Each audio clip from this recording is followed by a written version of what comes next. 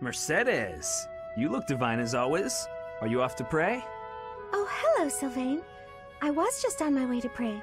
How did you guess? Well, because I've been watching your lovely...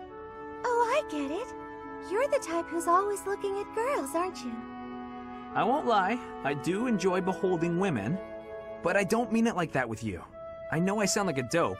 I think you're special. Oh, really? You think I'm so clumsy that I need someone to watch over me. Is that why you can't take your eyes off me? You're beautiful, and I mean that. You're... how can I put it without sounding even worse? Okay, here goes. I want to get to know you better. As friends, I mean. I don't know where to begin. Well, what's something you like? I like to pray. I've been praying regularly since I was a child. You grew up in the Empire, didn't you? That's right. I was raised in House Bartels. Bartels? I thought you were born to House Martreats. It's a complicated story. I'm not sure that it's a very interesting one, but I'm happy to share it with you. I don't mean to be nosy, if it's too personal. Oh no, I don't mind. I wasn't trying to hide anything from you. House Martreats fell shortly before I was born. Oh. My father passed away while my mother was still pregnant with me, so she had nowhere to go. After I was born, my mother ended up marrying the head of House Bartels. Shortly after, my mother bore a true Bartels child who bore a crest.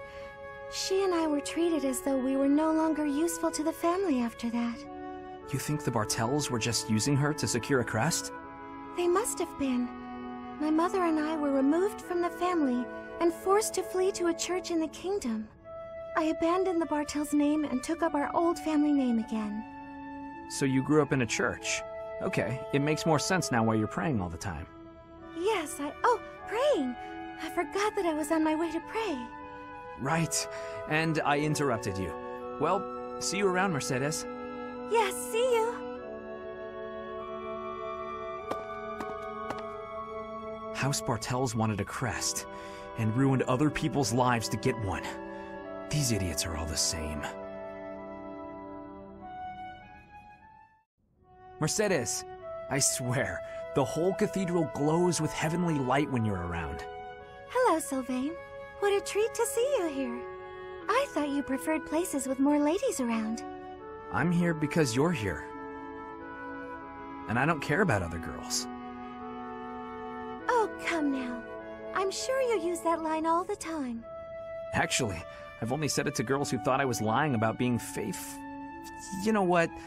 There's no reason to get into all that. The truth is, I would really like to spend some time with you. What do you say to that? Well, if you were really interested in me, I would want you to get to know me better. I agree. I've been such an idiot in the past, always angling for the seduction. I've forgotten how to just talk to someone. You act like you're full of regret, but I know you don't really mean it. Still, I'm glad to hear you say that at least. I told you such a boring story the last time we spoke. I was worried you might think I was a dull person. Dull? No. I was worried that I'd made you remember unhappy times. It's horrible what you had to go through. It's not like anyone chooses to be born with a crest. Right. We can't choose our bloodline. You've got a crest too, haven't you, Sylvain? What has your experience been like? Are you asking how being born with a crest affected me? It's not a very happy story. Please don't feel the need to hold back on my account. I'm here if you need someone to share in your pain. Would you want to know more about me, even if I didn't have a crest, or come from a noble family? This has nothing to do with your crest or family. I'm just asking as your friend. How should I put this? When I look at you, I don't see a crest. I want to see the real you. You do? Here's the short version. I hate crests. Even though having one is supposed to be such a great blessing, mine has ruined everything. Miquelon was heir to our house. Then I was born, and I became the heir because I had a crest. That made my older brother jealous enough to want to kill me. And every woman in Fovland wants to have my little Crest baby, so they can join the nobility. Yeah, there you go. That's what it's like to have a Crest. I'm so sorry. I didn't mean to dredge up such awful things. No, I should keep my temper better. I don't want you to see me act that way. Don't say that. I'm glad we were able to talk. I feel like I'm finally seeing the real you. Oh, Sylvain, will you save me from the curse of having a Crest? Of course. I think I love you. And I mean that. With all my heart. I love you, Mercedes. Let's get married and have Crest babies. Sure.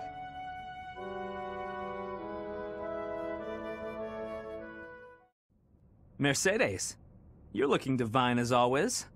Good evening, Sylvain. Thank you for coming out to see me. Just the two of us meeting at this time of night? You moved quicker than I thought. I don't know what speed has to do with it, but there was something I wanted to talk to you about. Ah, okay. I probably should have figured that out. I can be so forgetful at times. I neglected to mention this the other day. I meant to say that I know you've been through a lot in this life. Huh? Me? Your parents have placed a great deal of pressure on you as their heir. And it's all because you were born with a Crest. You've had to put up with such lofty expectations.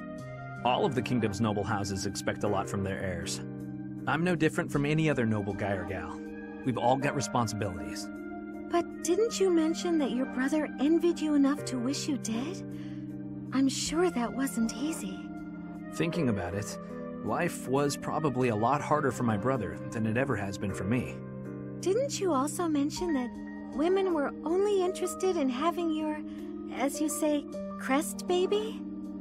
I'm not very interested in the particulars, but I get the feeling that you don't care very much for these women who throw themselves at you.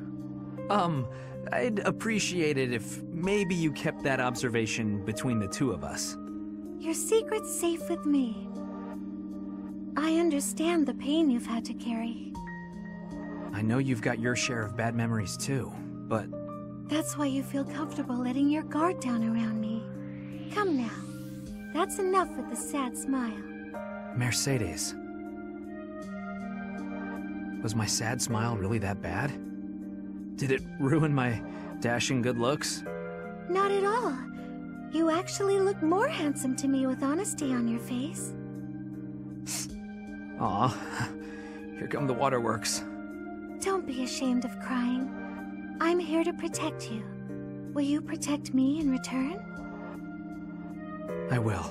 I promise. You know, Mercedes, you really are a special lady.